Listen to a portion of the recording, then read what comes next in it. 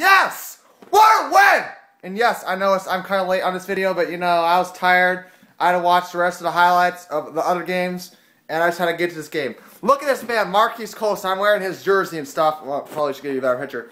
I'm wearing Marquise Colston's jersey. My dude balled out today, had 2 touchdowns. I know one of them was like on a 1 yard. We were inside the red zone, and it was pretty much a 1 yard catch from 1 yard throw from Breeze. But nevertheless, he had 2 touchdowns. He is so clutch. And all you guys want to get rid of him, just go away. Go away. Goodbye. See you later. We're not getting rid of him. That's ridiculous. Now, the way he played was absolutely fantastic. First of all, good game, Buccaneers, but damn it, we won this game. This was awesome, man. I wanted this game so badly. I'm really hyped right now. Next up, Hightower balled out, and I was really impressed how well he played. He was definitely the player game. He ran his heart out, and I was really impressed because obviously Mark Ingram's out for the rest of the season. He really stepped up. It's kind of disappointing C.J. Spiller didn't get more touches. I hope he stays with us because I loved that touchdown he had against the Dallas Cowboys to pretty much end Skip Bayless's Dallas Cowboys season and make them lose 7 straight losses, then lose to Carolina, and then luckily beat Washington and get blown out by Green Bay. So thanks to us, they lost 8 out of the last 9 games. So that's why C.J. Spiller is awesome. But he isn't being used as much. I thought Hightower really played good. I think we got him from Arizona. Correct me if I'm wrong. I think he was from Arizona. He was really impressive as a backup. It looked like he knew what he was doing. So that was really impressive by him. Our wide receivers were all good. Watson's a tight end, but you know what I mean. Snead played good. After I called him out, I know Steve's going to get to this point. I kind of called him out because I thought we were better without him because we scored 38 points without him. I guess he did make some clutch catches, but I guess he must have watched, he must have listened and probably liked this video and then realized that he has to play better, so I guess I should call him out more often.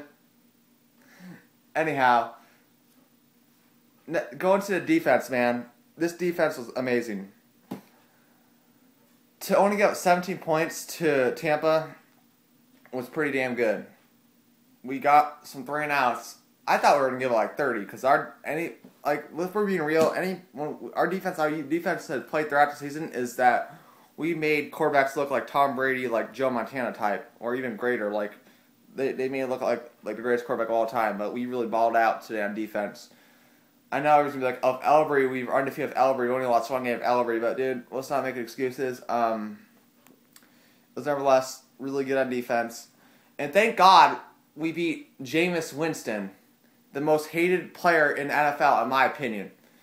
Now, let me tell you my top 5 most hated players, just so y'all know. Obviously, Jameis Winston is number 1, because I think the sexual assault case, I think he got away with it, and he's guilty, and he should be in jail. Number 2 is Peyton Manning, because when he didn't shake Drew's hand when we beat him in the Super Bowl, thanks to, when we came back, had an onside kick, and then a touchdown by Lance Moore, then a 2-point conversion by Lance Moore, a touchdown by Pierre Thomas, and a 2-point conversion by Lance Moore, and then I think Shockey also scored a touchdown. That's way back in the day. And then, of course, Tracy Porter's pick 6. He didn't shake the hand of Drew Brees. That was really disappointing. So I still have a grudge for him towards that. Number 3 is definitely Ronnie White. His annoying little talkative. At least he's trash now. Number 4 is Aaron Rodgers, and number 5 is Colin Kaepernick. Kaepernick. My bad. Anyhow, just to beat the Bucs, these are one of the teams I really want to beat after they embarrassed us at our home, but when they beat us at home, I was really ticked off. So thank God we beat them. We really contained this offense. Doug Martin, he had 2 big runs, but they were like fluky plays. Besides that, we contained the wide receivers. We pretty much contained the entire Tampa Bay Bucs offense. And what I'm really ticked off about is, I watched the highlights of other games and stuff. So one thing, I show the Saints highlights so I can see what they really pay attention to. They even show the Saints highlights in sports. They showed a couple on primetime.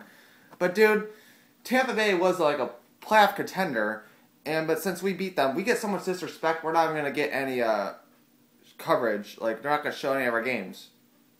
Really, dude? We're disrespected that much, man? It's so stupid.